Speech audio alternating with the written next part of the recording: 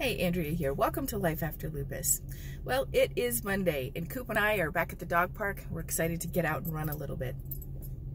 As I was driving to the dog park, I was reminded of a friend I used to work with years and years ago. We were pushing paper for the government, and she said, I don't love what I do, but what I really love, what I get to do because I work here, is I get to train.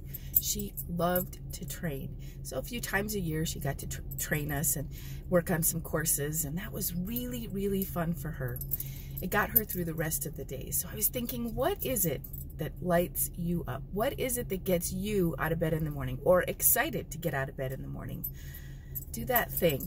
Figure out what that thing is if it's buried really, really deep, because when you do that thing that really lights you up, I'm being puppy bombed by my dog back there. It's funny. Then it makes the rest of life tolerable. So do what excites you. It'll make life great.